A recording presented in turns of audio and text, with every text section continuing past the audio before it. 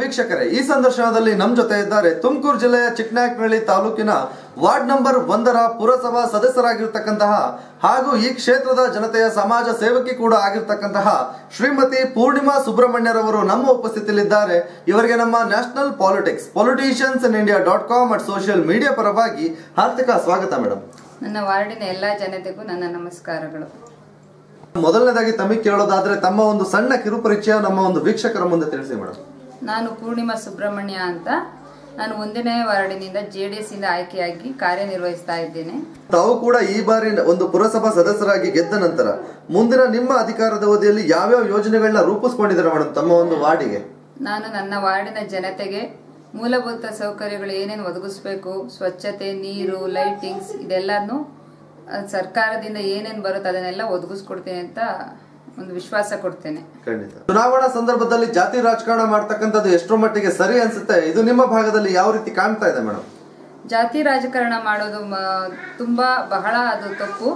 ನನ್ನ ವಾರ್ಡಿನಲ್ಲಿ ತುಂಬಾ ಎಲ್ಲಾ ತರ ಜನತೆ ಇದ್ದಾರೆ. ಅವ್ರಿಗೆಲ್ಲ ಒಂದೇ ತರಹದ ಮೂಲಭೂತ ಸೌಕರ್ಯಗಳನ್ನ ಒದಗಿಸ್ಕೊಡ್ತೀನಿ.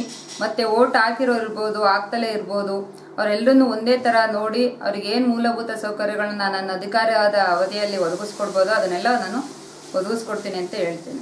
ಸೊ ಇದೇ ರೀತಿಯಲ್ಲಿ ಸಮಾಜದ ರಾಜಕಾರಣದ ವ್ಯವಸ್ಥೆಯಲ್ಲಿ ಇರ್ತಕ್ಕಂಥ ಕೆಲವೊಂದು ರಾಜಕಾರಣಿಗಳೇ ಅಧಿಕಾರಿಗಳನ್ನ ಭ್ರಷ್ಟಾಚಾರವನ್ನಾಗಿ ಮಾಡ್ತಾ ಇದ್ದಾರೆ ಅನ್ನೋ ಒಂದು ವಿಚಾರ ಇದೆ ಸರ್. ಅದಕ್ಕೆ ತಾವು ಕೂಡ ಒಬ್ಬ ಸಮಾಜ ಸೇವಕರಾಗಿ ಯಾವ ರೀತಿ ವ್ಯಕ್ತಪಡಿಸ್ತೀರಿ?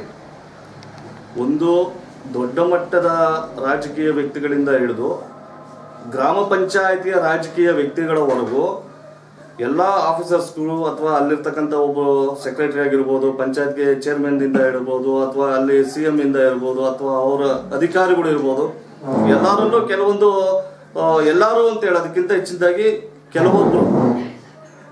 ಕೆಲವೊಬ್ರು ಆ ರೀತಿ ತಪ್ಪು ಇದ್ರಲ್ಲಿ ಇರ್ತಾರೆ.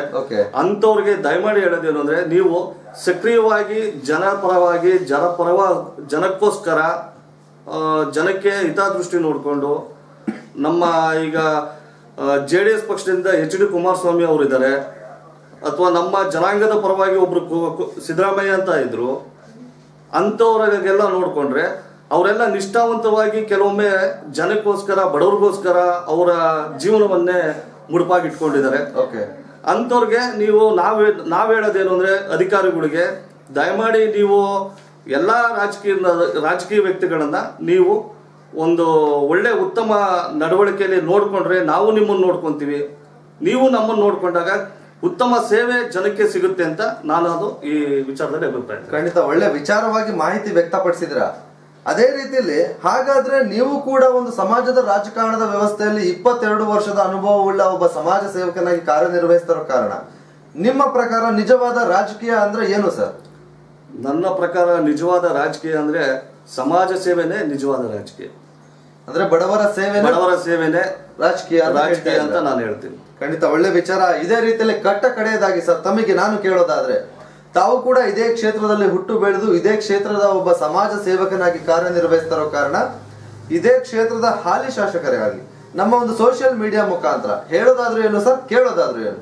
ನಾನು ಮೊದಲಿಗೆ ಹಾಲಿ ಶಾಸಕರಿಗಿಂತ ಹೆಚ್ಚಿನದಾಗಿ ಮಾಜಿ ಶಾಸಕರ ಬಗ್ಗೆ ಮಾತಾಡ್ತೀನಿ. ಯಾಕೆಂದ್ರೆ ನಮ್ಮ ನಾಯಕರು ಅವರು ಇವತ್ತು ನನ್ನನ್ನ 22 ವರ್ಷ ನಾನು ಕೂಡ ಸರ್ವಿಸ್ ಮಾಡಿದ್ದೀನಿ JDS ಅಲ್ಲಿ ಅನ್ನೋ ಒಂದು ದೃಷ್ಟಿ ಇಟ್ಕೊಂಡು ಸಾಮಾನ್ಯ ಬಂದಿದೆ ನಮ್ಮ 1ನೇ ವಾರ್ಡು. ಅದರಲ್ಲಿ ನಮ್ಮ ಪತ್ನಿಯವರಿಗೆ ಟಿಕೆಟ್ ಕೊಡೋದ್ರ ಮುಖಾಂತರ ಸಪೋರ್ಟ್ ಮಾಡಿದ್ದಾರೆ. ಅವ್ರನ್ನ ನಾವು ಇಲ್ಲಿ ವಾರ್ಡಿನ ಜನತೆ ಎಲ್ಲ ಸಪೋರ್ಟ್ ಮಾಡಿಸ್ಕೊಂಡು ಅವ್ರಿಗೆ ಅವರ ಅಭಿಪ್ರಾಯಕ್ಕೆ ನಾವು ಕೂಡ ಮುಕ್ತವಾಗಿ ಹೊಂದ್ಕೊಂಡು ಇವತ್ತು ಒಳ್ಳೆ ಬಹುಮತದಿಂದ 192 ಮತಗಳ ಬಹುಮತದಿಂದ ನಮ್ಮ ಮನೆಯವ್ರನ್ನ ಗೆಲ್ಲಿಸ್ಕೊಟ್ಟಿದ್ದಾರೆ. ಮತ್ತು ಯಾವುದೇ ರೀತಿಯ ಹಿಂದೆ ಕಪ್ಪು ಚುಕ್ಕೆಗಳು ಇದ್ವು ನಮ್ಮ JDS ಪಾರ್ಟಿಯಲ್ಲಿ, ಅವನ್ನೆಲ್ಲ ಸರಿಪಡಿಸ್ಲಿಕ್ಕೋಸ್ಕರ ಹೊಸ ಪ್ರತಿಭೆಗಳಿಗೆ ಸುರೇಶ್ ಬಾಬು ಸರ್ ಇವತ್ತು ಎಲ್ಲ ಯುವಕರಿಗೋಸ್ಕರ ಒಂದು JDS ಟೀಮ್ ಕಟ್ಟಿದ್ದಾರೆ ಅಂತ ನಾನು ಈ ವಿಚಾರದಲ್ಲಿ ಹೇಳ್ತೀನಿ. ಖಂಡಿತ ಒಳ್ಳೆ ವಿಚಾರವಾಗಿ ಮಾಹಿತಿನ ವ್ಯಕ್ತಪಡಿಸಿದ್ರ. ತಮ್ಮ ರಾಜಕಾರಣದ ಜೀವನವನ್ನು ನಮ್ಮ ಮುಂದೆ ಹಂಚಿಕೊಂಡಿದ್ದಕ್ಕೆ ನಮ್ಮ ಸೋಷಿಯಲ್ ಮೀಡಿಯಾ ಪರವಾಗಿ ಹಾರ್ದಿಕ ಧನ್ಯವಾದಗಳು ಸರ್. ಧನ್ಯವಾದಗಳು ಮೇಡಮ್. ನೋಡಿದ್ರಲ್ಲ ವೀಕ್ಷಕರೇ, ನಮ್ಮ ಒಂದು ತುಮಕೂರು ಜಿಲ್ಲೆಯ ಚಿಕ್ಕನಾಯಕನಹಳ್ಳಿ ತಾಲೂಕಿನ ವಾರ್ಡ್ ನಂಬರ್ 1ರ ಪುರಸಭಾ ಸದಸ್ಯರಾಗಿರ್ತಕ್ಕಂತಹ ಶ್ರೀಮತಿ ಪೂರ್ಣಿಮಾ ಸುಬ್ರಹ್ಮಣ್ಯರವರು ಆಡಿದ ಮಾತುಗಳನ್ನು, ಇವರ ಇನ್ನಷ್ಟು ರಾಜಕೀಯದ ಜೀವನವನ್ನು ಹಾಗೂ ಈ ಕ್ಷೇತ್ರದ ಇನ್ನಷ್ಟು ಅಭಿವೃದ್ಧಿ ಕಾರ್ಯಕ್ರಮಗಳನ್ನು ತಾವು ವೀಕ್ಷಿಸಲು ಹಿಂದೆ ಲಾಗ್ ಆನ್ ಮಾಡಿ www.politiciansinindia.com.